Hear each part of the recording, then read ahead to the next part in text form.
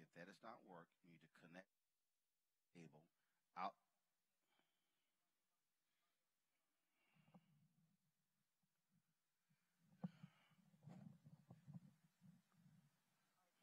You need to connect an HDMI cable and go out of the Mac computer or the other one, and then send that, and then play the video directly in from there.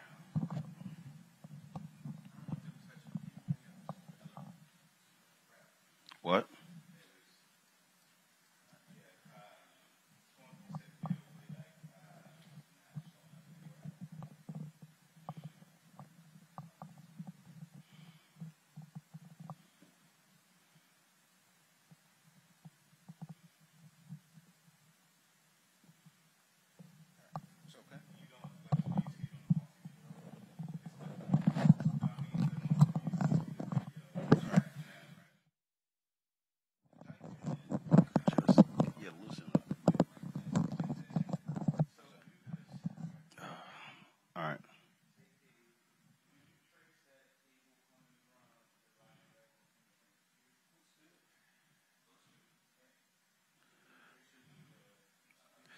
All right, so look, here's the deal.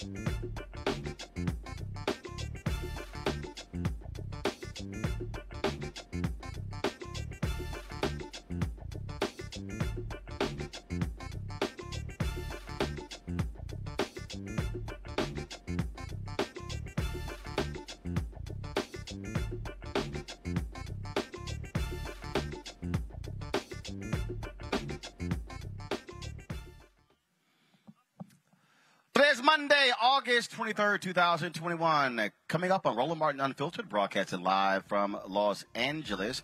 Reverend Jesse Jackson Sr. and his wife Jacqueline, they have been hospitalized due to COVID. We'll give you the latest on their condition. We continue to track how devastating COVID-19, the Delta variant, is across the country. Why are so many officials, frankly, being stuck on stupid and fighting mask mandates? In fact, the Louisiana Attorney General is under fire because he was giving advice on how parents could skirt these various mask mandates. That shows you how crazy these people are. Also, the AFL-CIO, they have elected their first woman president in their 60-year history. Also, President Joe Biden is considering extending U.S. troop deployments in Afghanistan to facilitate the evacuation of Americans out of that country. Also, we say goodbye to civil rights legend and the inspiration for the Montgomery Bus Boycotts, Lucille Times. She passed away at the age of 100. Also, Haiti's government says some 600,000 people are in need, and we have the latest on the developments in the R. Kelly trial. It is time to bring the funk. I'm Roland Martin Unfiltered. Let's go. He's got it. Whatever the miss, he's on it. Whatever it is, he's got the scoop, the fact, the find. And when it breaks, he's right on time, and it's rolling. Best believe he's knowing. Putting it down from sports to news to politics. With entertainment just for kicks, he's rolling. It's on go, roll, y'all. It's Roland Martin,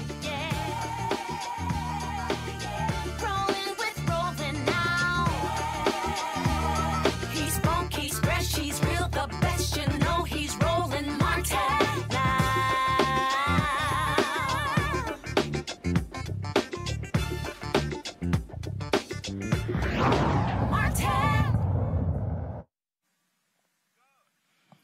All right, folks, Roland Martin here, broadcasting live from Los Angeles, California. COVID continues to dominate the storyline all across the country as we see more people being diagnosed and impacted by the Delta variant. The FDA, they have finally given a full approval to the Pfizer COVID drug, and so now it has a full. So now it's going to allow them to actually be able to distribute this all across the country. We continue, as I say, to deal with this issue. Over the weekend, we found out that Reverend Jesse Jackson Sr. and his wife Jacqueline Jackson both hospitalized due to COVID. Let's talk about where we are right now with Dr. Tyson Bell. Of course, he is the critical care and infectious disease expert at the University of Virginia. He joins us. Always glad to have you on the show, Doc. What is interesting here is that we are seeing this Delta variant. We keep having experts on trying to explain to people what's going on here. That when people don't get vaccinated, then they get COVID, the virus is mutating and becoming a deadlier virus. Could you please explain to folks what that means? Thanks for having me on, Roland. And sadly, you're exactly right. Each time the virus infects someone else, it's like playing the lottery. And just like playing the lottery, if you play the lottery once, probably not going to win. But if you have a whole lot of tickets, there's a greater chance that you'll have a breakthrough. So just like with the lottery, the COVID-19 virus, if there's a lot of it circulating in the country and across the world, it has more lottery tickets and it has that chance to find that variant that's going to cause more problems. So in the case of the Delta variant, this one emerged in India, in a country that had a very low vaccination rate. It just exploded throughout the country as we saw. Delta variant emerged, and now it's over here. And so, of course, we're at risk now of having further variants, and that really just reemphasizes the point that we absolutely have to get more people vaccinated, decrease the chances that the virus will continue to spread throughout the country. And that's how we finally turn the tide on the pandemic. So the news today of the FDA fully approving the Pfizer vaccine, that's welcome news. And I hope that we can use it to get even more people vaccinated. So, Doc, you're saying that the more people who are vaccinated, it decreases the chances of new variants being developed, right?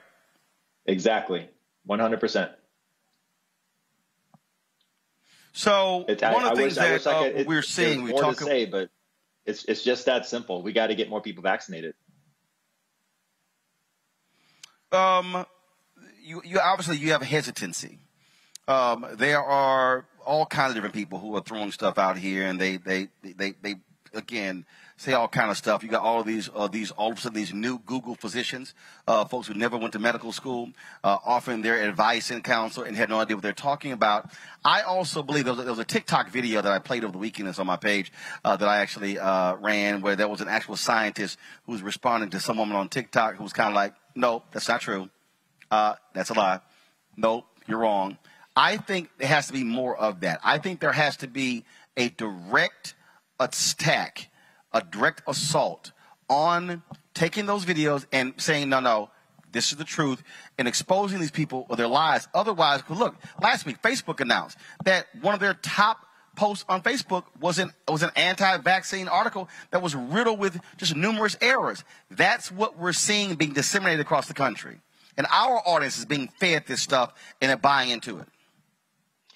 I think you're completely right. We have to really start aggressively calling misinformation out. At this point, the COVID-19 is its own pandemic. It's bad enough, but the misinformation is a pandemic in and of itself, and it spreads at a much more rapid rate than factual information from credible experts.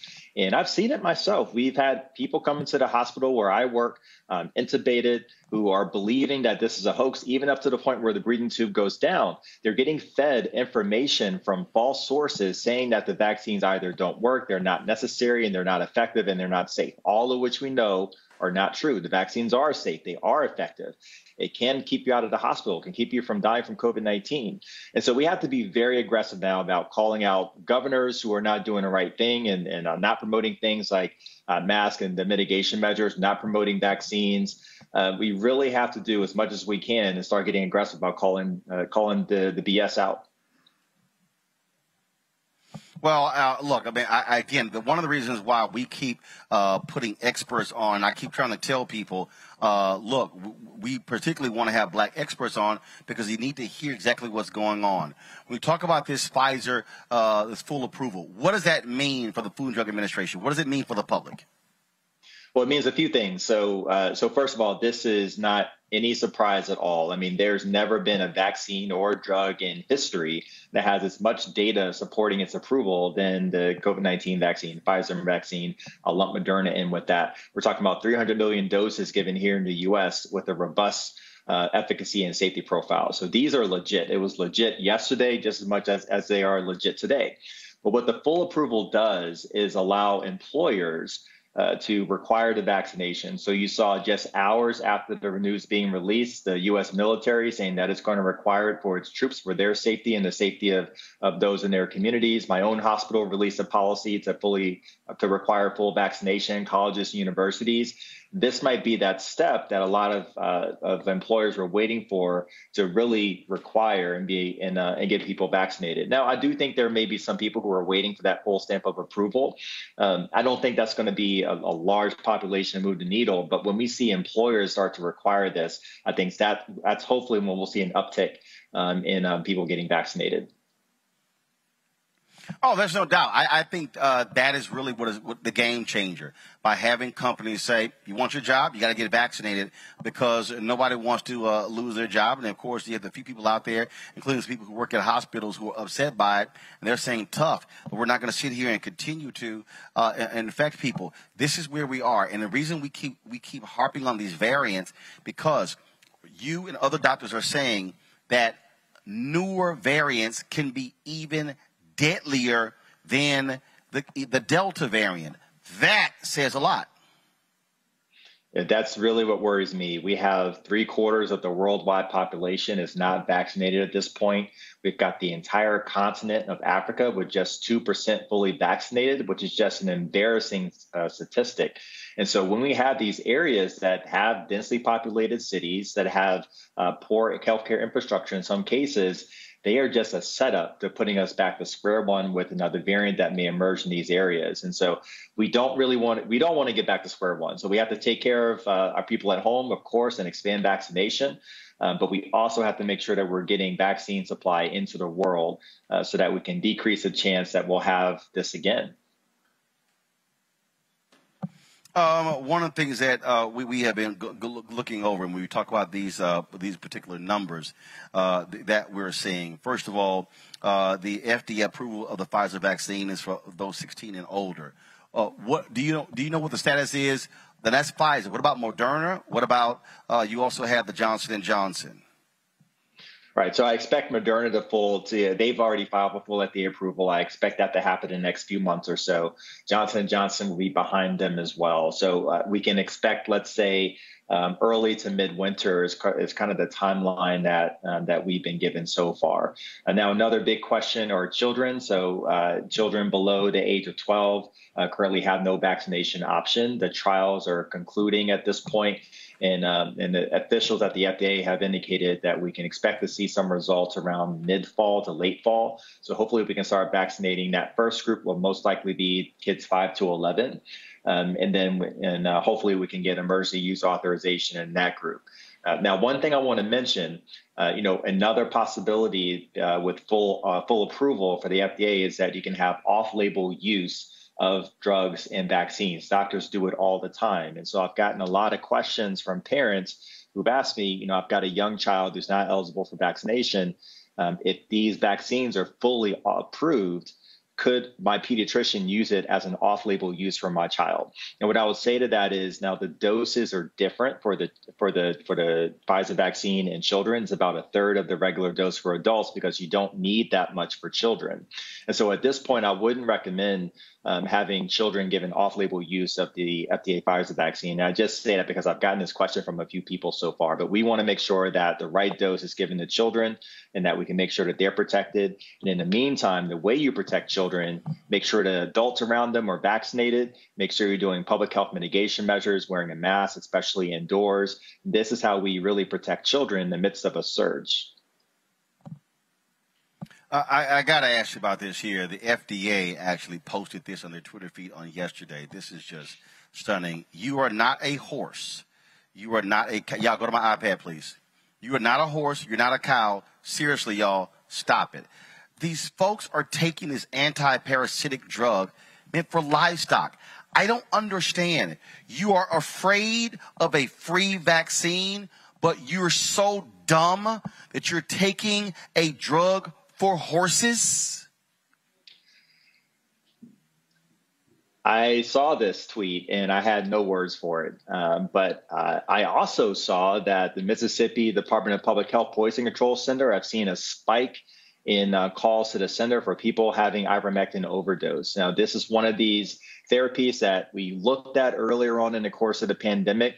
It has no use whatsoever in the treatment of COVID-19. That's been proven in our high quality trials. But this just feeds into how dangerous this disinformation can be. This is on the level of the prior president saying, why don't we inject bleach? You cannot, when you feed disinformation, people will die, people will get sick.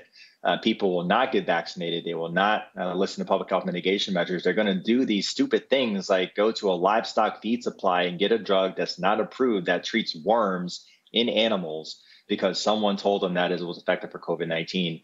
So it was sad to see. I had to double check, check and make sure that this was actually happening. Unfortunately, it is. But it just goes to show just how dangerous misinformation can be. All right, Dr. Tyson Bell, we surely appreciate it, man. Thank you so very much. Thank you for having me. All right, folks, I want to go to bring in my panel right now. Joining us on today's show, certainly glad to have them in the house, Dr. Avis Jones-DeWeaver, political analyst, Dr. Julian Malveaux, economist, president of Mayor. So I don't have Julian, sorry, and Torun Walker, founder of Context Media. I got to ask y'all this one because this is really confusing to me. It really is. And that is when I look at this, when I look at these numbers and you look at these states that are the best states in terms of positive rate, lowest rates, and so highest vaccination rates among states: Vermont, Hawaii, Massachusetts, Connecticut, and New Jersey. They're the highest vaccine rates. The lowest positive rates of COVID: Massachusetts, Rhode Island, New York, Vermont, and Maine. Then, of course, we have low hospitalizations: Vermont, New Hampshire, Maine, Massachusetts, and North Dakota. Then you have the lowest death rates. Vermont, California, Connecticut, Wisconsin, and Washington, D.C. reported the lowest death rates. But the worst states for COVID: Florida, Georgia, Mississippi, Kentucky, Texas, and Alabama. They have the most unvaccinated residents, hospitalizations, and death. What do these states have in common? They are red states run by Republicans. That is crazy, Avis.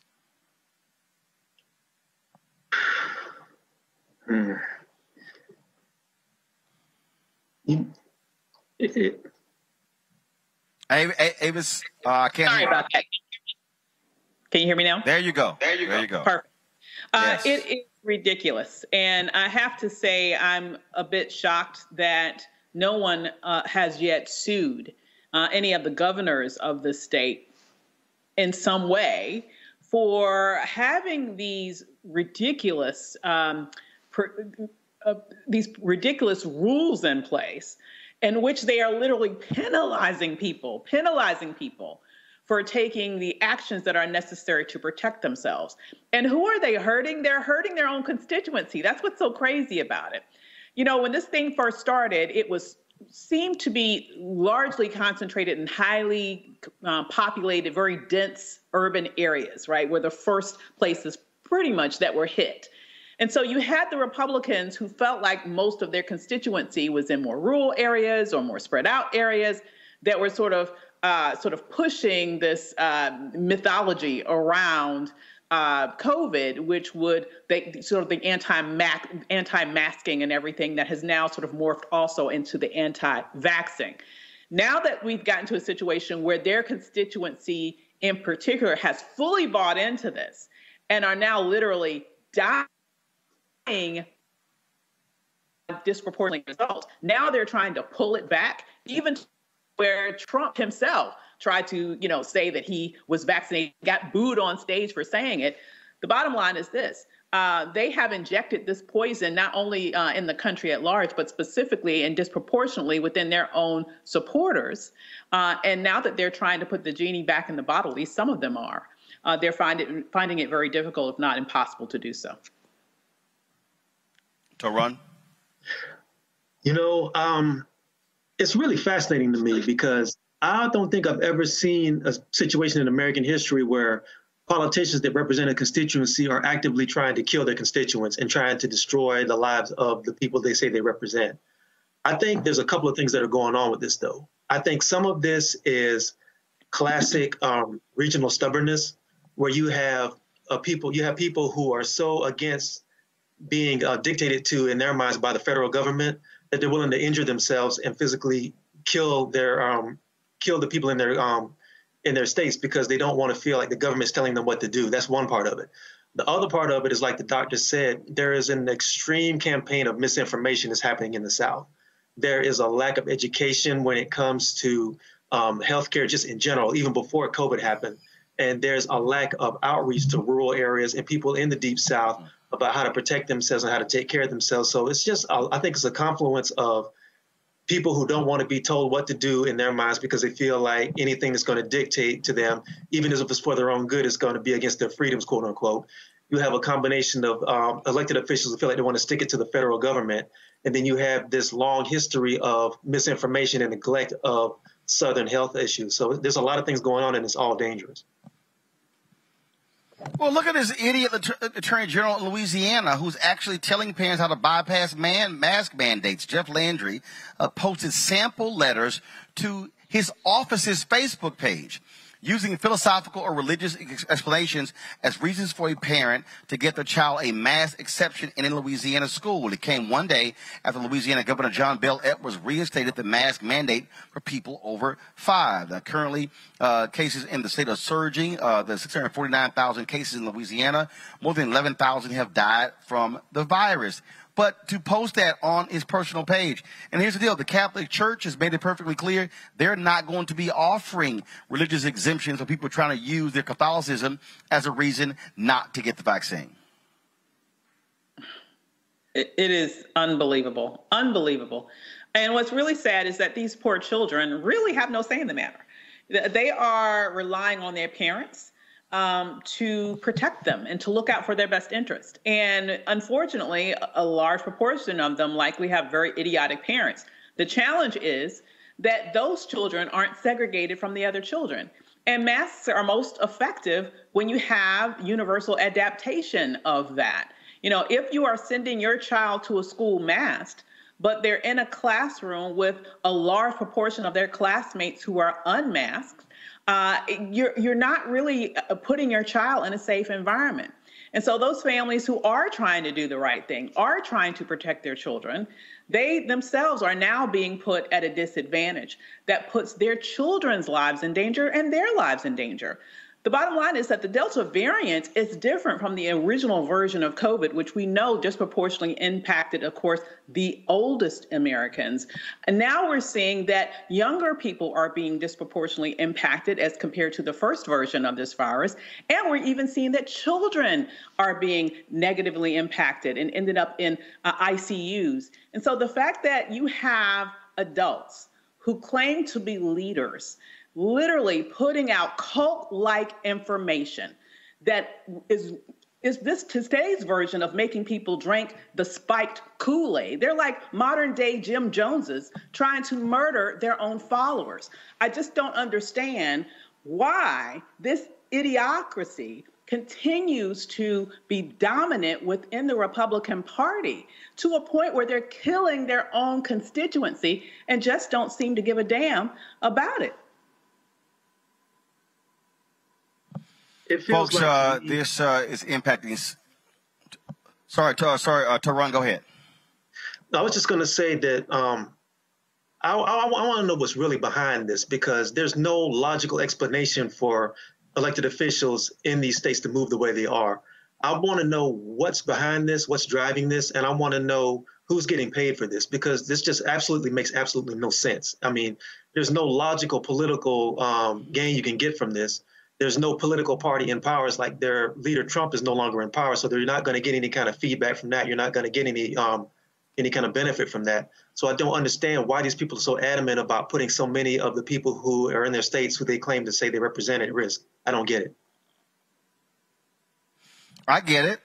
It's because the hardcore right is filled with crazy, demented people who believe in this. Our liberties are being taken. This is so grossly unfair. That's what's driving it. But the bottom line is it's idiotic. And folks like Landry should be booted out of office. COVID is impacting so many of us, folks. Many were shocked to hear the news. Reverend Jesse Jackson Sr., as well as his wife Jacqueline, were hospitalized in Chicago over the weekend with COVID. They remain in the hospital. They've been treated at Northwestern Memorial Hospital in Chicago. And Reverend Jackson was vaccinated in January. We have not had confirmation that Mrs. Jackson was vaccinated. And doctors report the couple is responding well to treatment, and both are resting comfortably. This was distressing to a lot of people for a lot of reasons. Avis, Reverend Jesse Jackson Sr. is 79 years old. His wife Jacqueline is 77 years old. That was one of the first thoughts that came to my mind. You know, I was at least relieved to hear that at least we know that Reverend Jackson has had his vaccine, and so hopefully that will reduce his chance of actually succumbing to this virus. We hope that his wife also is vaccinated. But the bottom line is he does have his advanced age against him, working against him in this situation. So we certainly hope that both recover from this and are able to move forward in their lives for many, many, many years after their bout with COVID. We're definitely hoping and praying that they recover fully. Taran, it's certainly something that we are all praying for, and hopefully things turn out well for both Reverend Jackson and Mrs. Jackson. Absolutely. And there's another factor at play here as well. We know that Reverend Jackson was dealing with some other health issues, which COVID definitely would not help. Parkinson's, yep. Yeah, and it's good that he's on the mend, him and his wife. The other part of this too is we have a whole generation of civil rights icons and civil rights leaders who are aging. And they are also, some of them have left, like in the past couple of years, we've seen C.T. Vivian, John Lewis, other people who have passed away just very recently. And I think we have to have a conversation as well, even outside of their illness, is the fact that who's going to be taking their place and where is that knowledge, where's that information going to go when these people eventually pass on? I think that's something that we have to consider as well. Who are they grooming? All right, folks. Let's now go to New York, where day 4 of the R. Kelly trial took place today with explosive testimony from a woman who claims that she was sexually abused by R. Kelly when she was 17 years old. This is, again, day 4 of the trial of the R&B singer. And like last week, testimony have been nothing short of shocking. One of Kelly's former girlfriends, Azriel Clary, testified the singer knowingly passed on a sexually transmitted disease to her, adding the artist promised fame in exchange for sexual favors. However, Kelly's lawyers have labeled the accusers groupies who want to take advantage of his fame and fortune. Now, Kelly is found guilty. He will be sentenced to life in prison. Joining me now to discuss this is Orenique Odelier, a co-founder of hashtag Meet R. Kelly. Hope I pronounced that correct. You were pretty close. It's Orenique Odelier. Gotcha. Orenique Odelier. Okay, got it. So, Orenique, let's talk about what we're seeing now. First off, we're actually seeing, for the first time, women who were sexually assaulted by R. Kelly when they were underage. That is not what we experienced in his first trial when he was acquitted in Chicago. Yeah, I think now, with all of the progress that we've made as a society, as a culture, and as a community, women now feel safer and more emboldened to show their face and stay in front of the world what happened to them. I think back during his first trial, we weren't in a place where those young women and their families felt that they could do that and be safe and move forward from it with their lives, and so made choices to not come forward. But now, luckily, we're in a different space, and so these women feel like they can do that, and we're super proud and supportive of them because it's really important that they do. This doesn't stop unless we have a space for women to stand up and say what happened to them and speak their truth and be heard and be listened to and their claims be taken seriously. So we're really happy to see this. This is just one trial. He also is facing prosecutors in 2 other states as well. It is clear that federal prosecutors are clearly looking at R. Kelly and want to make sure that he does not have another free day in this society.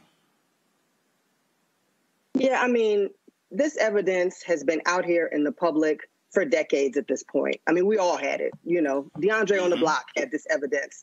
We all have seen, heard, know someone who has experienced R. Kelly's perversity and his crimes against these young women.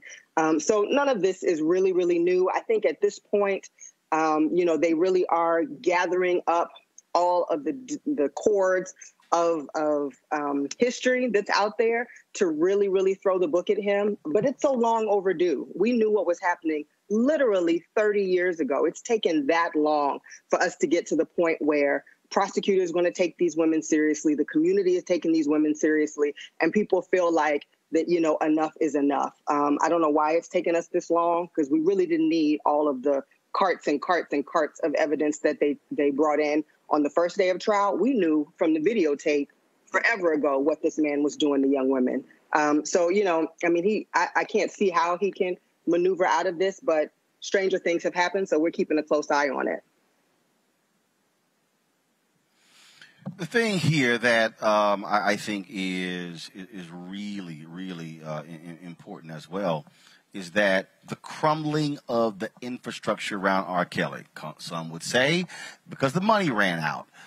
Prosecutors have been helped because the women, again, like Azriel, one of the women who was fiercely defending him, they actually then began to turn on him. So now you have first-hand accounts from people who were inside of R. Kelly's circles now testifying against him.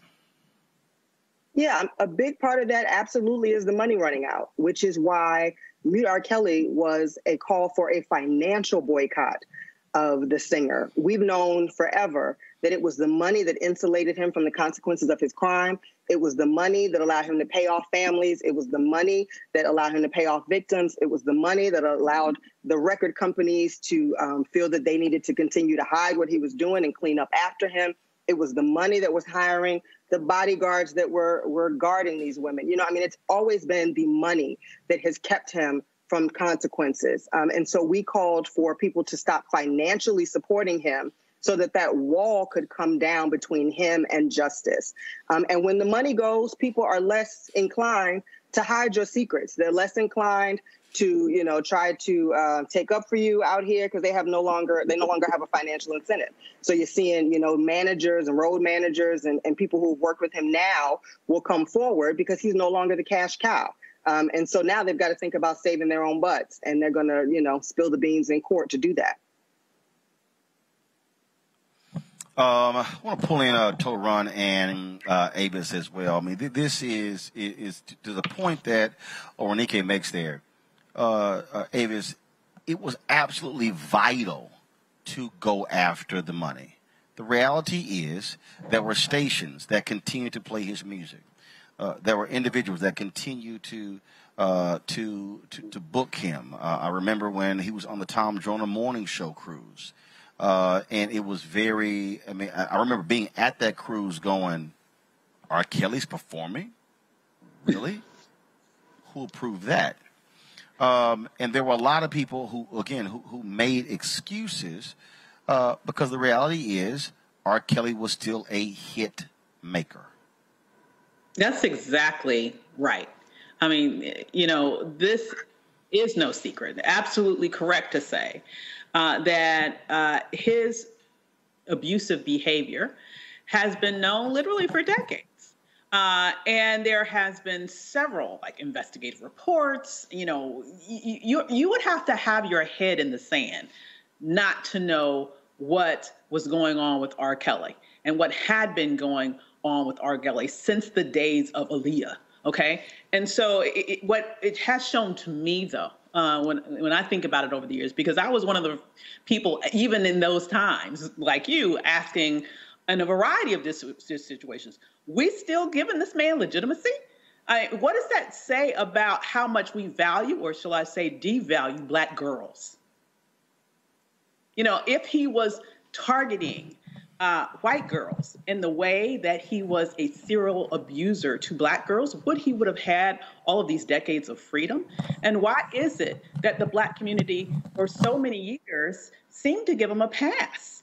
Because they kind of like the music that he was coming out with. It is both the money, but it's also, for some reason, a community response that still seem to, on the one hand, still reward him by still going to his concerts, by still buying his music, by still sort of shaking their butts to his latest hit, and at the same time making excuses, as well as victim blaming the young women that he himself were targeting, going to schools, getting girls leaving school. You know, come on now. We've known this for decades. So I would just have to say, it is about time that the chickens came home to roost. Yes, I agree that the money needed to be cut off in order for people to come out of the woodworks who had been protecting him in the past because they knew that they were getting some money on the back end. But it's unfortunate that the money had to be come off for people to finally live up to some sense of morality. Toran, it was the pressure led by a number of Black women that created the critical mass to get to the point we're at with this trial in Brooklyn. Well, you know, there's a saying that people's morality only goes as far as their pocketbook, and I think it's a wonderful thing that what you're seeing with the situation with R. Kelly's finally coming to pass, and you're starting to see some things come to fruition. But something I want to point out is that even though what R. Kelly's accused of and these crimes are disgusting, he's just one example of something that's very prevalent in entertainment. The entertainment business can be a very ugly place. It can be a very, very predatorial place. It can be very dangerous for women, especially Black women, and for men to a degree. But because so many people who are so guilty of a lot of these crimes are insulated, like the other two ladies said, by power structures and by record labels and by a whole infrastructure that basically shields them from any responsibility for the things they do, that it's very rare for a situation like this to get to this point. I think what happened with Harvey Weinstein kind of like opened a lot of doors, and it kind of knocked down some walls about like what you can do and how far power can go in the entertainment business if you are, like, say, a celebrity and you have people who are willing to cover for you. But we live in an age now where a lot of the things that we heard about in the 60s and 70s with like rock bands and like with punk rock bands and even country stars and this sort of thing, you didn't have the fast moving infrastructure and the fast moving social media that got these stories out into the public like you do now. So what you're seeing is immediate results, even though in this case it took decades to happen. A lot of these stories no longer are hidden behind the scenes until somebody writes a book 20 years later. So what you're seeing is a little bit more of a faster response to these things than you would in the past. But make no mistake, R. Kelly is just one example of a very prevalent thing that happens in entertainment. And there's people in the industry who are doing the exact same things, most likely. They're just not known just yet. Orenike, final comment, please. I would absolutely agree. The entertainment industry is rife with these type of problems. And I think that we always have to remember, at the end of the day, we have more power than the structures that we are supporting. Like, these structures only exist because we put our money into them. You know, and record companies can't exist without our streams, without our sales, without us going to concerts. And so I think that even if they don't have a financial incentive to do the right thing and to impose some level of morality on their artists, we have a responsibility to do that. We have a responsibility to call them out. We have a responsibility to say, we're not going to support these artists and we're not going to support your label if you are funding abusers, rapists, murderers, all the kinds of things that the record companies are willing to overlook for profit. We have to step up and say, we're not going to stand for it. I think part of the victory of R. Kelly getting to this point is that it took all of us standing up to all these structures of power and saying, no, actually, we have the power and we have decided enough is enough. And I think we have to continue to do that so that they know the minute they see these type of issues, they got to start pulling some coattails and not let this be a 10, 15, 20, 30-year problem that just goes on and on forever. It's something that they nip in the bud from the jump. I think we have to remember always that we are the ones with the power and we can say that we're not going to stand for it. All right. Well, Renike, we appreciate it. Thanks so much for all your great work. Thanks a lot. Thank you. All right, folks. Got to go to a break, but before we do, here's a word from one of our partners, Seek.com.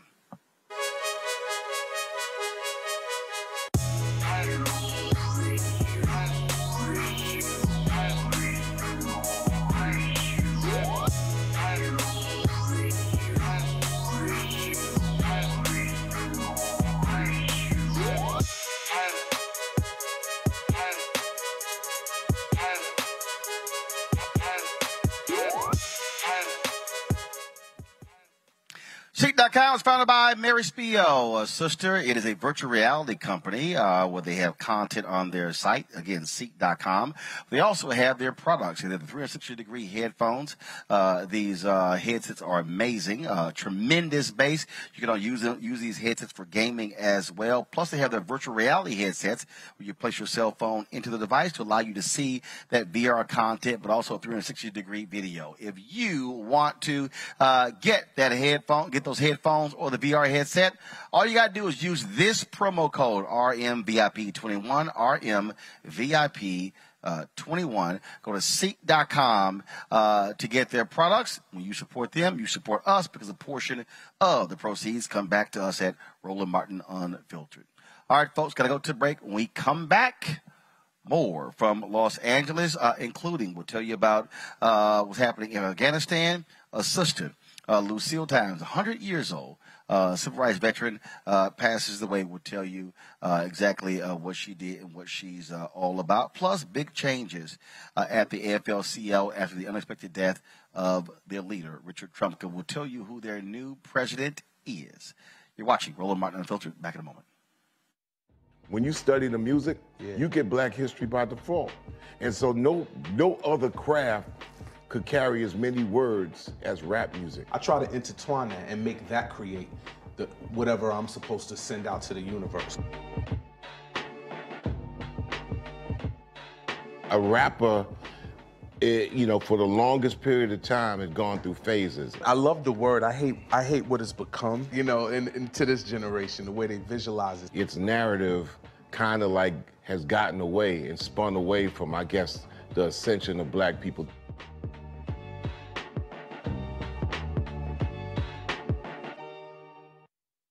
Football bans and one of the best fan experiences in the country. The Cricket BX SWAC Challenge kickoff returns to Atlanta on August 28th, along with special guests, College Game Day. Then Alcorn State takes on North Carolina Central with conference bragging rights on the line. Center Park Stadium is the place to be on August 28th. Come tailgate all day before enjoying a primetime matchup on the gridiron. You don't want to miss this. Check out MEACSWACChallenge.com for more information. And don't forget, we'll be broadcasting Roland Martin Unfiltered from Atlanta Friday and Saturday. Friday, we're from the Braves Stadium. And so we look forward to talking with the SWAC and MEAC officials. Then on Saturday, we'll be in the Coca-Cola Fan Zone broadcasting from there. Got some great content lined up for you. We'll also be bringing you the halftime show and the concert after the game. So, folks, just check out Roland Martin Unfiltered. And don't forget, the game time at 7 p.m. Eastern on ESPN on Saturday. We look forward to the SWAC MEAC Challenge, of course, and thanks for our partners, Coca-Cola. Have lost the ability to focus the discipline on the art of organizing? The challenges, there's so many of them and they're complex. And we need to be moving to address them. But I'm able to say, watch out, Tiffany. I know this road. That is so freaking dope.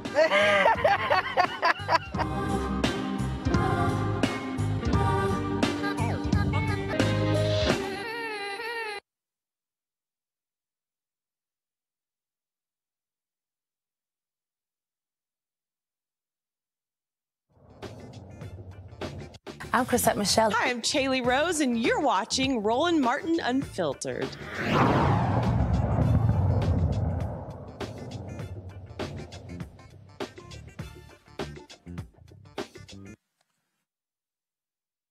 Two first for the AFL-CIO, their first woman president and the first African-American man as Secretary-Treasurer. Liz Shuler will lead the nation's largest federation of unions following the death of President Richard Trump. Shuler plans to focus on growing unions and uplifting women and people of color during her tenure. She already plans to seek re-election in 2022. The AFL-CIO's Executive Council also elected Fred Redmond, a United Steelworkers Union official, as Secretary-Treasurer, making him the first African-American to hold the organization's number 2 office. To have an African-American number 2 in the AFL-CIO, to have, of course, Lee Saunders leading AFSCME, that's pretty significant, Avis.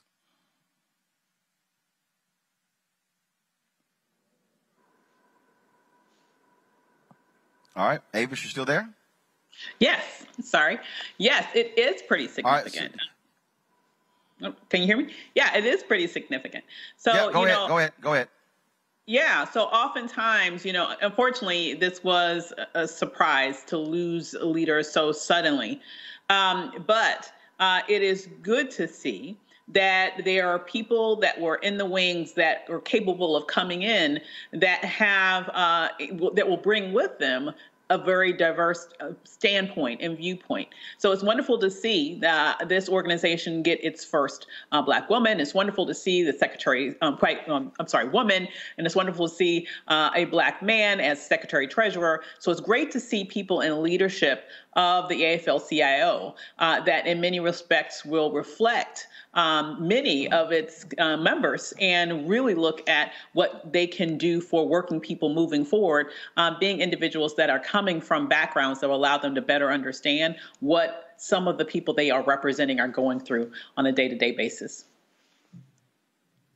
Absolutely, absolutely. And so let's talk about here in California, where a California woman is suing Northern California Police Department after being knocked unconscious during a traffic stop. Nakia Porter and her father were traveling through Northern California when they pulled over to switch drivers. Well, a Solano County Sheriff's car happened to be at the exact place where they pulled over. A female deputy approached Porter, explained what they were doing. It wasn't until another deputy walked up that this happened.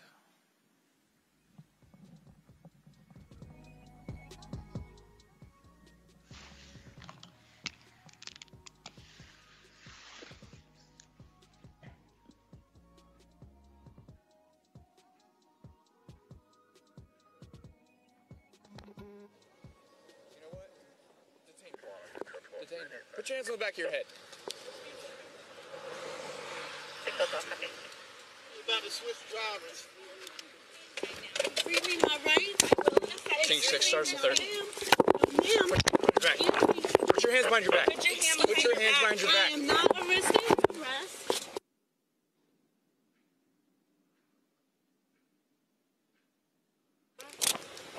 Change 6 starts with 30. Bless me. They are approaching me and putting me on the car with force. So those that are listening, I am not arrested. You have 2 different plates on your vehicle.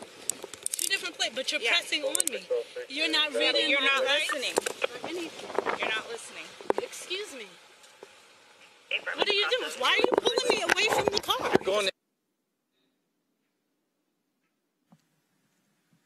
Now, Porter is accusing the Sheriff's Department of violating state and federal civil rights protections. I'm watching that video, Avis, and I'm confused. Why in the hell is she being arrested? I'm confused. She was confused, too. It's like zero communication whatsoever from those officers. They just went straight to, I would argue, violating her. And what's really disturbing is that she had children in the car that are there to witness it. You know, I really think that it's important that, people see videos like this to show this woman was not, she was not violent. She was not acting aggressively. She was not acting in any way, I would say, irrationally. She was calm the entire time, probably a whole lot more calm than I would have been under those circumstances. She never even raised her voice. And so the way in which she was manhandled by those officers without giving any explanation as to why they even put their hands on her in the first place is ridiculous. They need to be held to account. It makes no sense to me. I'm not an attorney, but I don't understand how a police officer can come and manhandle you in that way, put cuffs on you, take you away from those children. God only knows what happens to the children once she's arrested. And they're never telling her what her rights are. They never told her what she was being detained for. That, to me, as a layperson, seems at minimum unconstitutional, and even beyond that, abusive and assault-like behavior. Let's go to Pennsylvania, where a police chief gets suspended after harassing a pregnant black woman. Homestead Police Chief Jeff DeSimone harassed Camelia Stewart in a pharmacy drive-thru. DeSimone, who was in plain clothes, began shouting and flashing his police lights from an unmarked car at Stewart, who was getting medication for her sick child. Black Homestead residents complained the chief regularly exhibits this poor behavior and urged him to resign. DeSimone calls the incident a little dispute, and his demands to cut the pharmacy line were reasonable due to his position. What? Could it be your white privileged position? That is the most ridiculous thing. Okay, so I'm here. I'm the police chief, and I'm just supposed to be able to cut in front of people in line and in the process harass people who are there legitimately getting medication that they need and following the rules and tradition by actually waiting their turn to get it. And, I see that he's suspended for 3 days for harassment, But once again, I don't understand, that's really, to me, not enough. His position requires that he's supposed to be someone who protects and serves the public.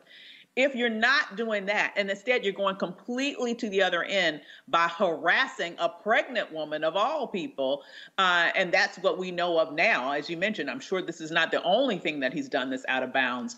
It really shows to me how important it is that we take advantage of our opportunity to shape who holds these offices. And oftentimes these police chiefs, it's either an appointed position or an elected position, which once again goes back to the importance of flexing our political power so that we make sure that those people who are in leadership in these types of positions at the state and local level are individuals who are not abusive once they get a little bit of power in their hands and go power tripping in the same way it seems like this police officer did at this moment. Absolutely. All right, let's talk about Haiti, where the death toll there rises as gang leaders offers to help relief efforts. Last week, Haiti was battered by, of course, severe storms. Now gangs are complicating relief efforts after stealing much-needed resources from rescue workers and causing havoc across the island. Today, one of Haiti's biggest gang leaders says a truce is in place and hopefully the recovery process can continue. More than 60,000 buildings were left destroyed or seriously damaged from the August 14th 7.2 magnitude earthquake. Haiti's Civil Protection Agency says more than 2,200 people are dead. 344 people are still missing. More than 12,000 folks injured, and nearly 53,000 houses were destroyed by the earthquake. In Afghanistan, the process to evacuate American citizens from Afghanistan continues. American officials don't have the exact count of how many people are left there, but they estimate between 10 and 15,000. The Pentagon reports 42,000 people have been relocated since July. President Biden is confident the United States can completely withdraw by August 31st. Evacuation efforts have been criticized for the chaotic and deadly scenes at airports.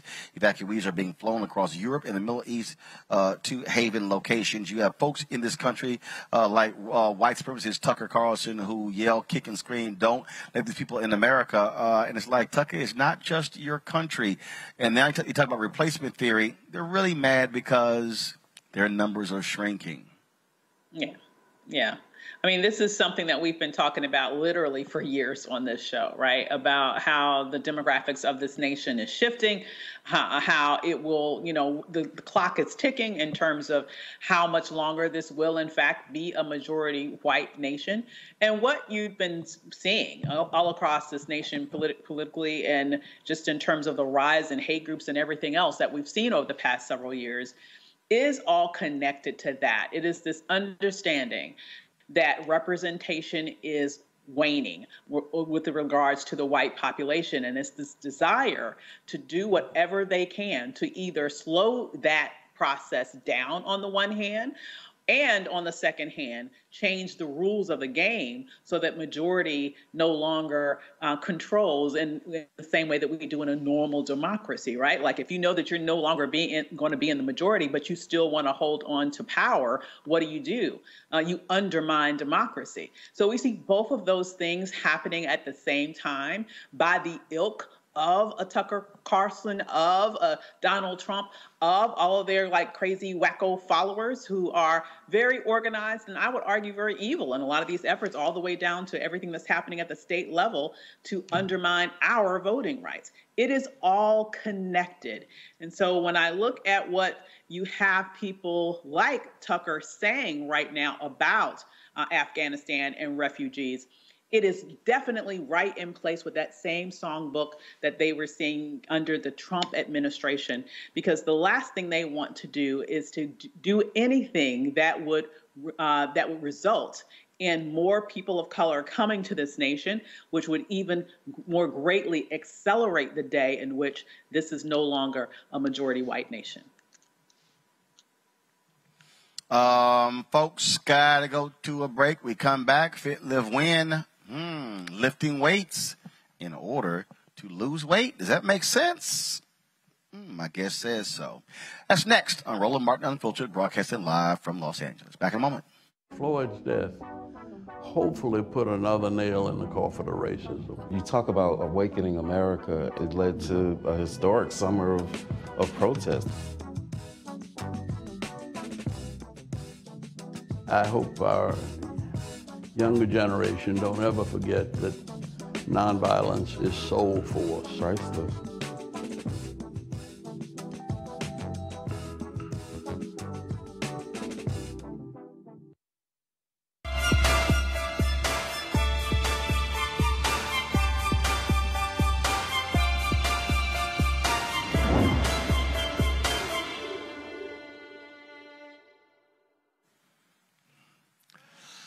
All right, folks, you're trying to lose weight. How crucial is it for you to actually use weightlifting to do so? Dooley is the founder of Effect Fitness. He joins me right now on Roland Martin Unfiltered. Glad to have you back on the show, Dooley. So, Roland, thank you. Explain this for those who don't know. How does weightlifting, how does that help lose weight? Anytime you can build some muscle, Roland, that increases that metabolism, and that helps keep that fat away. So the more muscle you build now, the more weight you lift now, the better chance you have of keeping that fat away. So that is a proven fact, scientifically proven. And so, obviously, we talk about your diet. That's critically important. So, and we're talking about how much weight, because there are people who say, oh, my goodness, you're not lifting enough. And so is it a matter of dumbbells, resistance bands? So what are we talking about that folks should be doing as a part of this? Any type of, like you say, everybody's going to be different, just like that diet. And I tell people this all the time. I don't want you to do a diet just because Roland did it or just because Dooley did it. You need to do a diet that's going to be specifically tailored to you. And the thing that we can always go back to is dieting for your blood type. So when you start eating for your blood type and dieting for your blood type, that right there is, like I said, that's the science. That's the proven fact of, okay, I got an O positive, so I know I can digest meat. Or I'm AB or I'm A positive. I know I can stay away from certain type of meats. So in terms of the diet part, you need to make sure that you're eating for your blood type, Roland. Okay, so you have that. All right. So somebody who's watching, they're saying, look, man, I can't afford a gym membership. COVID is going on. I can't afford a whole bunch of weights in my house. So what should they be using if they don't have a lot of resources or they don't have enough space for traditional weights? And that's the same thing. Go back to that body weight exercise. So anybody, like I said, you can fight. You got a couch, you got a bed, you can, from the push-ups to the sit-ups to the calisthenics. Anytime that you can just get that body moving with those push-ups, those sit-ups, and some burpees, like I said, you don't need gyms. That weight lifting equipment stuff, that's obsolete almost, man. So if you can just get that body moving, use your body weight and some resistance training, you'll be just fine. Avis, got a question for Dooley? Absolutely. So, I think that with weight training, because, I am a fan of weight training, I get it. Oftentimes women are concerned that they're going to end up looking bulky, that they're going to end up looking I love this. A female version of the Incredible Hulk, like, what can you tell women about the importance of weight training so that they get a sleek physique? Yeah, I get that a lot, because the one thing you don't want as a woman, you think about, as we get older, how our body starts to tip forward and we have that hump in our back. The more muscle you can build now, the better chance you got to stand upright. And that's how you want to look at like weightlifting. The more muscle you build now, the less chance you have to be like the hunchback of Notre Dame in a sense. Like you want to be upright. And the more weight that you lift, the stronger you get, the more muscle you build, the better chance you have to stand upright. And I tell people that all the time. Build as much muscle as you possibly can while the body still is building it. Because eventually you won't even be able to build the muscle no more. Uh-oh. What do you... All right, then. I've never heard that. Can I ask really a quick follow-up? Because when you reach a certain age, you stop being able to build muscle. Absolutely. Oh, my God, that scares me. How old is that? I'm telling you. We don't... You better you get to your 50s? My man, how much time? I'm telling you. Look, if you ain't got the muscles by a certain age, your ass ain't going to get them. You ain't getting them. You're not getting them. Oh, my God. That's a fact, Roland. That is a fact. So this is a different biological clock. Simple as that. Dooley. Yeah, that's another biological clock. Absolutely. Dooley, tell people where they can reach you. They can find me at Effect Fitness on Instagram, at Effect Fitness on Facebook. Follow us. All right, then. Dooley, I sort of appreciate it. Thanks a lot. Avis, thank you so very much for joining us as well on today's show. Folks, got to go to break. When we come back, we will talk about a new book out that deals with the absolute insanity of the last year of Donald Trump's presidency. Folks, unbelievable craziness that took place with that fool in the White House. You will hear from two Washington Post reporters who broke it all down in a fascinating book that is a page turner that I'm reading as we speak. You're watching Roland Martin Unfiltered. Back in a moment.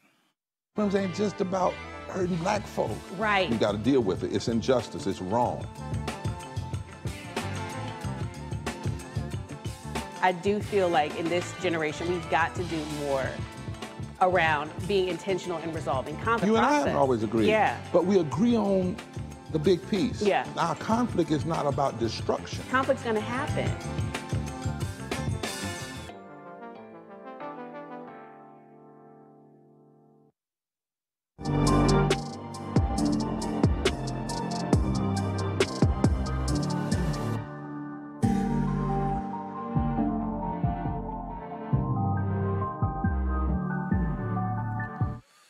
Yeah, we all know how wild and crazy the last year of Donald Trump's presidency was, but folks, it was even nuttier than you think. Philip Rucker and Carol Leone have break it all down in their book, I Alone Can Fix It, Donald J. Trump's catastrophic final year. I had an opportunity to sit with both of them to talk about the craziness that took place in the roller coaster this country went on in 2020.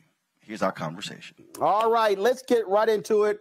Carol and Philip, I got to tell you, reading I Alone Can Fix It, I'm sitting there as somebody who lived through it, who was there in Cleveland when he gave that speech, when he gave that line, and I'm reading this book and I'm going, I knew it was nuts, but this is really crazy. What this nation went through over the last 4 years with Donald Trump sitting in the Oval Office. You said a mouthful there, Roland. I'm not sure your question, but that's exactly how Phil and I felt reporting this book. You know, we were covering it in real time too. We were thinking we were doing a pretty decent job of writing about this for the Washington Post and for the public in 2020. But it turned out when we did the deeper excavation, it was so much more crazy, dangerous, and sort of spine chilling, bone chilling to walk through it again with some of the people that had been pretty silent about how frightened they were about Donald Trump's impulses, his idea of governing, and his quest to maintain his grip on power. You know, human lives really be damned. You know, Philip, it was just, again, just reading the first 100 pages, it was just one after another. And when I think back to just the first month of the presidency, I remember everybody was going, is this what it's going to be like for the next 4 years? And the answer was yes. Yeah, I think that's right. You know, we all experienced as Americans following the news and covering the news, the chaos, right? The daily and hourly news cycles of one crisis after another, after another, after another. And what Carol and I tried to do with this book, just as we did with our first book, A Very Stable Genius, is kind of hit pause and go back and take readers behind the scenes and let people really see what was going on in real time and in real life. It's so much more dangerous and chaotic and harrowing than we could see in public at the time. But when you sit down with those officials and really recount for the benefit of history what was going on, what the president was saying, what ideas he was proposing, what almost happened that didn't happen because some servant, public servant stood in the way, you start to realize that this country really was on the brink of changing, of our democracy falling. And the thing that really jumps out, I mean, y'all detail in really the beginning of the book. There's this obviously the pandemic, COVID-19, and if he had probably done a decent job, re-election would have been easy. I mean, so even with all the other stuff, all the other reporting, all the other things that went besides the pandemic, his base was so solid. The Republicans were so solid behind him. Folks would have been perfectly fine with him getting another 4 years.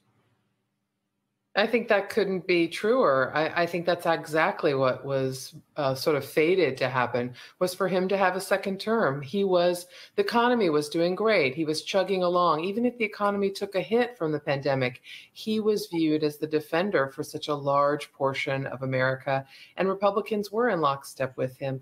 But exactly what you said, Roland, is what the Attorney General, who we all thought was completely beholden and loyal to Donald Trump. It's exactly what Bill Barr said to the president in a very sort of prescient warning in the spring of 2020.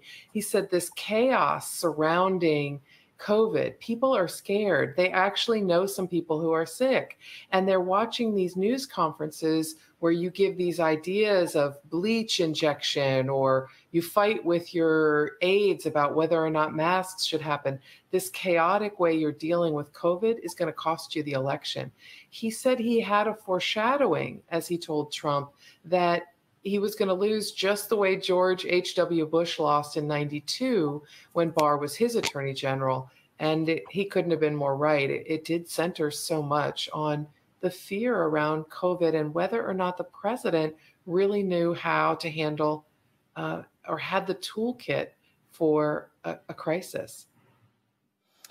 Philip, Peter Russo, Peter Russell, was a deputy press secretary for Vice President George H.W. Bush. And Peter was one of my professors at Texas A&M University. And one of the things that he said to me was, he said, Roland, the interesting thing is that the thing that people most like about you, meaning he was speaking of anybody, is the same thing people don't like. And folks, people who supported Donald Trump, black male voters, others, oh, Trump is going to do what he says and mean what he says, and he doesn't give an inch. And both of you right when Anthony Fauci said that is a failing, let's admit it. Failing was not a word Trump was going to let stand. Here was somebody who was so hell-bent on, I'm not going to give an inch, I'm not going to admit failure, I'm not going to say we screwed up, I'm not going to apologize. Even when this man flirted with death with COVID, it was still, I'm going to play tough, take my mask off, when he was up there clearly laboring, with his breath. And that was the thing that really just jumped out. He could not, in any circumstance, show any level of compassion or concern for what was happening to the rest of Americans. And that's what cost the election. That's what caused people to say, you know what, this guy's got to go. Yeah, I think you're onto something there, Roland, and that's a smart point about Trump's sort of inability and refusal, really, to admit failure of any kind in any circumstance. And I think what's at the heart of it is that he viewed governing as a public relations campaign. Governing was a branding exercise for Trump. He's been a salesman his whole life, whether he's selling real estate or reality television programs or his own political campaign. And when he became president, that toolkit, that kind of salesman's toolkit of bragging and bluster and bullying just didn't work when he faced a real crisis in the coronavirus. I mean, lives were at stake, and his inability to manage that crisis, and also his inability to tell the truth to the American people, to level with folks about the severity of the threat, and to show any sort of compassion or empathy for those who were losing their lives. Taken together, it had deadly consequences for the country. And I think you're absolutely right. That's the reason why, in the end, he lost re-election and was denied that second term. Carol, you have covered Washington, D.C. You understand power. You understand politics. You understand what happens when you no longer have power. In your reporting, were the two of you even shocked at how Republican Party leaders, up and down, simply did not have a moral compass, did not have, now these are my words, obviously, a moral compass, principle or values, who said, you know what, doesn't matter. He says he's Republican. We're going to go along with it. I think about that New York piece, New Yorker magazine piece of James Baker in September, and where his whole deal is, I'm a Republican, and so, hey, yeah, these things bother me, but I'm going to support, that's who's in power. They didn't care. They just didn't care. It was hey, he was a means to an end. He was a means to being in control. Well, you're absolutely right about two pieces there that are so fascinating. I mean, it's not the job of a reporter like myself or Phil to talk about people's moral compasses, but I'll say this on those 2 points you sound out. One, in many ways, Donald Trump kind of blew through the guardrails, blew through the norms of Washington. Law didn't matter, politeness didn't matter, partisanship that was nitty gritty and dirty didn't matter. You know, the basic benefit of the country. When you're governing, when you're a servant in the people's house, you're supposed to care about what happens to the people. That didn't matter either. And what Republicans in the legislature learned was, you know what? Donald Trump didn't pay any price for behaving that way. In fact, all he did was gain more steam and gain more power. You're right about COVID, right? That took him off the rails because people were frightened. And it looked so insane every day on that newsstand where he was giving the press conferences and none of it made sense. But Republicans learned a lesson just as Donald Trump was learning a lesson. There wasn't a political cost to behaving the way he did, to breaking the law, as prosecutors found in the Mueller probe, because he wasn't indicted, he wasn't charged, he couldn't be as a sitting president. And they learned that his vote base was loyal. His voter base was there for him, whether he enacted the policies he promised, whether he told the truth or not, whether he did anything of value for them. As long as he was on a soapbox saying he defended them and he cared about them and he cared about the America they believed in, whatever amorphous thing that was, those voters were with him. So that's a powerful lesson if you're trying to keep your job as a Republican in Congress, because you know you don't have to pay a price for how you behave, and you need the votes that Donald Trump, even after the presidency, still controls, still shepherds. And Philip, I think we saw that when Donald Trump attacked Senator John McCain about being a prisoner of war. And again, conventional wisdom, oh my God, how dare you? All the people who so-called love veterans and love the flag and revered Senator John McCain, people said, whatever the hell, that's all fine. And that to me, in real time, I was warning people, folks, if he's able to get away with that, you can forget about any of the norms. And I think it was this constant deal in the media. Okay, have we reached bottom? I don't think there was ever a bottom with a Donald Trump presidency. I don't think that even now, even with all the claims of him saying, the election was stolen, there is no bottom. When someone doesn't care, they don't care. Yeah, I think that's right. I think Trump has proven over these years that at least when it comes to him in politics, there is no bottom. And I'm glad you brought up that McCain example. I was there in 2015 in Iowa at the Family Leader event where Trump made those comments about McCain. And I remember watching it and looking at the other reporters who were sitting around the table with me. And we all thought, oh boy, he really stepped in it. This is going to be the end for Trump's nascent presidential campaign. And sure enough, he didn't lose a single voter over it. And it was a remarkable show of his kind of Teflon quality within the Republican Party. And it just speaks to the fact that so many of his voters were making moral calculations. They decided to look past his transgressions, look past the nasty, petty attacks, look past the Access Hollywood video, grab women by the you-know-what, all because they thought he was fighting for him and because they thought they'd benefit from some of his policies, like his tax cuts. They could, somehow get rich, or the rich people could stay rich because of it. And they made these sacrifices, these kind of character trades, if it were. And that's how he ended up getting elected. And I think that's how he thought he was going to get reelected. And it's how he thinks today he might get back into the White House when he runs in 2024, which he seems to be intending to do. Carol, a lot of media people really got caught up in the economic anxiety storyline. I was one of the people who was saying, y'all, this thing is white fear. My book comes out in the first quarter next year, because in 2009, there was a poll that, and it asked, are you optimistic about the future of America? And every group except white Americans, majority said yes. September 2016, question was asked, are you optimistic about the future of America economically for the next 10 years? Every group except white Americans, a majority.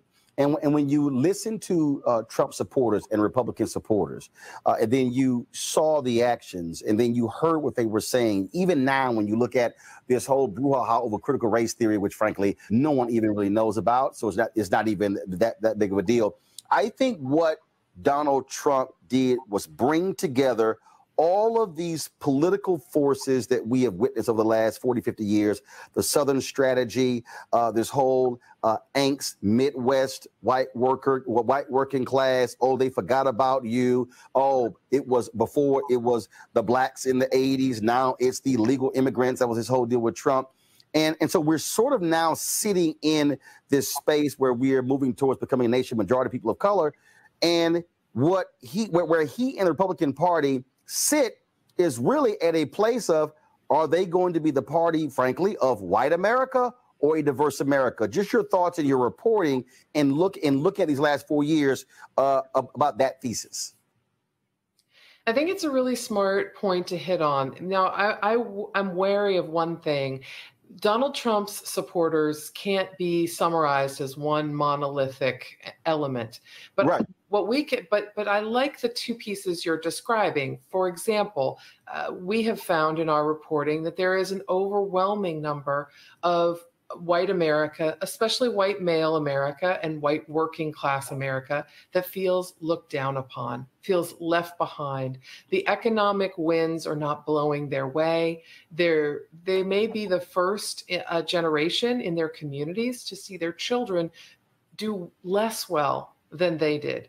And that is causing quite a bit of angst and anger, fear and anger. And what Donald Trump was able to do, as I remember, Don McGahn, White House counsel, he went to see Donald Trump campaign. And in our last book, we report about how electrifying he found Donald Trump on the stump. He didn't think this mogul guy from New York, this real estate developer, was going to have any appeal to working class white Americans, but he had an amazing connection with them. But here's the other unpleasant part of that connection. While he taps into their anger and their fear about how America is changing, which really means how they're not doing as well as they once were or how they expected to do, he amps up the volume on their fear and their anger. Over the 4 years of his presidency, we heard him say things and especially in 2020, you think you're safe and well. Joe Biden's going to bring Antifa to your suburbs and your communities. What else is that code for? That is code for going to, that is just strictly code for, your white communities are going to be overrun by people of color and dangerous people, violent people. When he was campaigning in 2016 and when he was pushing his border wall in 2017, what was he amping up in terms of fear and anger? He was talking about Mexicans being rapists and killers that were streaming across the borders. Again, amping up that fear and anger, not trying to tap into it and address it, but just increase it so that he could use it for his own political gain. Now, there's another, again, in the non-monolithic piece, there are rich people who believe they're going to get richer by Donald Trump's presidency. And that no doubt benefited him throughout the 2016 campaign. And he believed it would carry him a great deal in 2020. But unfortunately, there were a lot of people worried about whether or not he was going to be able to save them from a crisis, and not sure, in fact, quite convinced otherwise that he wouldn't. Philip, on the point that Carol just made there, I would often say that you had these three forces that were actually moving down the same path. You had your national security Republicans who believed in the military-industrial complex. Oh, he's just going to just throw billions at the military. Cool, I'm down with it. Then you had the Grover Norquist Republicans who are all about taxes. Hey, fine, this guy's going to cut taxes. Doesn't matter what else he says, we're good. And then, of course, you had your white working class voters or who in their minds, hey, this guy's going to fight for us, even though when you look at his trade war against China, it screwed dairy farmers. It screwed folks, the soybean farmers, a lot of those same people. And I remember seeing this interview where there were a couple of them who filed for bankruptcy, lost their businesses, and they said, I will still vote for Donald Trump again. And I'm sitting there going, what in the hell are these people thinking? Where they actually lost their family farm and their business, and they still say, I'm going to vote for this guy. And it was just this. Rudy Giuliani, I remember he said, Trump is our last hope. And I obviously being black, look at that whole thing a whole different way than some other different people. And I think that we, as those of us in media, have to force ourselves to get out of the conventional political world and realize that when folks they're going after their hearts, when they're pushing those buttons, those angst buttons, that we have to factor in race, we got to factor in class, we got to factor in all these different things. And when a Trump comes along and goes, hey, I'm just going to blow through it all, and it creates this whirlwind, and people are left to figure out, okay, what's going on here? And I'm sitting here going, it's actually right in front of us if we pay attention to political history and how other candidates used it to their advantage to gain political wins. I think that's right. I mean, you're right to point out the racial elements here. You can't separate politics from all of those other factors. And certainly Trump was a master at, the dog whistle, which was, really more of a bullhorn. I mean, he made no bones about what he was trying to communicate and to whom. The one thing we should keep in mind, though, is that the people receptive to that message did not make up a majority of this country. In fact, even when he won in 2016, he won with 3 million fewer popular votes than Hillary Clinton. And he did not have anywhere near the majority of the votes that were cast in 2016. And then, of course, in 2020, he finished even worse vis-a-vis Joe Biden. So, that is not the majority view in this country, but it certainly is a large part of this country. And Trump was very effective at mobilizing those voters through these sort of coded racial messages. Are the both of you are both of you shocked that even after your book is out, even after these 4 years, that when you see folks like Senator Ron Johnson really holding on to the big lie, and these other candidates, and they're changing laws, and you're sitting here going, and I think, Carol, it probably goes to what you said earlier. Hey, there's no price to pay. He basically crossed the line. Everybody is cool, so what the hell? Let's join them. But are the both of you surprised at what you're seeing, that he continues to dominate the party even though he lost? There's nobody bigger than him right now, Roland, in the Republican Party. He's the standard bearer. If the primary was this week, he would be the Republican nominee for president. He's got that kind of power over voters who still view him almost as a demigod. I mean, let's keep in mind, thousands of them committed a felony almost at his request on January 6th, barged past police, broke into a federal building where there are no trespassing rules, carried weapons as they went. This is not what you're expecting from working class white Americans to start. And obviously, the DC wasn't prepared for this. They had this construct that they weren't expecting these folks to start beating up on police, but they did.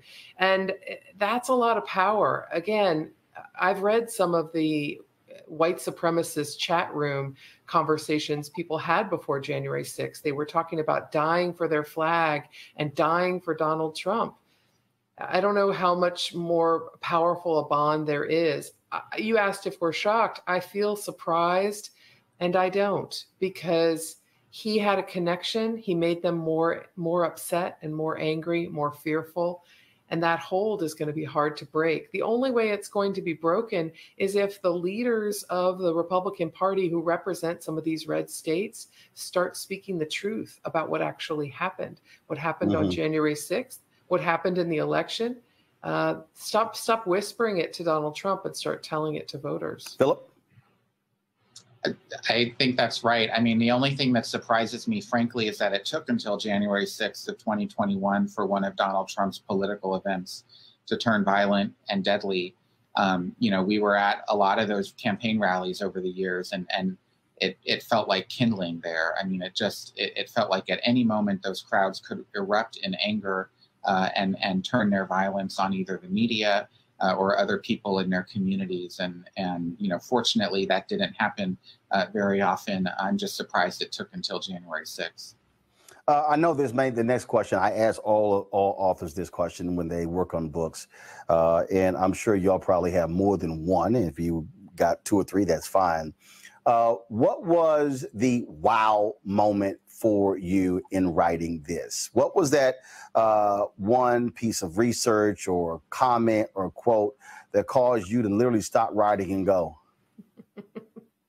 wow? There were a lot. There were quite a few, Roland. I'm just going to try to keep it to 2 because Phil probably has quite a few as well. I remember when we were learning that in a meeting, Mark Milley was furious because Stephen Miller was telling the president in June that Black Lives Matter protesters were burning the country down. This is, again, right after George Floyd's death, after some protests outside Washington in that weekend. The tension is building, and Stephen Miller is explaining the country's burning down. These protesters are burning it down. And the chairman of the Joint Chiefs of Staff turned around with all of his shoulder and his arm and said, "You shut the F up, Stephen. You don't know what you're talking about." That's a pretty big thing to say in the Oval Office. Right. The other thing that really surprised me and I had to fight to keep my jaw up was when the president said he had no regrets. Forgive me. When Donald Trump, the former president, told Phil and me in our interview in Mar-a-Lago that he had no regrets at all, except for one, that he wished he had unleashed active duty military. He wished he had overcome the objections of his Attorney General, his Secretary of Defense, his Chairman of Joint Chiefs Staff, who were constantly stopping this, and he wished he had sicked active duty military troops on Black Lives Matter protesters. Wow. Yeah, that's a wow. Philip? I'll just add one because Carol hit a couple of them there, and I obviously agree with what she said, and she speaks for both of us. But one other that surprised us both was to learn that in the weeks after the November 3rd election, the chairman of the Joint Chiefs of Staff, General Mark Milley, who's the highest-ranking military officer in this country, a career public servant, a student of history, that he not only heard in Donald Trump's rhetoric parallels to Adolf Hitler rising in power in Germany in the 1930s, but also feared that Trump would actually use the military, would issue an order as the commander-in-chief to try to execute a coup in order to stay in power despite having lost the election. That's how dangerous Trump was in the minds of the leaders of the military, and that's how close the country's democracy came to falling. It is an absolute fascinating and intriguing read to go through this. I think I read the first 100 pages probably within a few hours on one night, and I'm just sitting there just shaking my head going, my God, what in the world would have happened if we had to deal with another 4 years of this mayhem? I alone can fix it. And I think the subhead is apropos. Donald J. Trump's catastrophic final year. Carol, Philip, I certainly appreciate it. Great job with this book. And folks, definitely check it out. Thank you very much. Thank you, Roland. Thank you, Roland.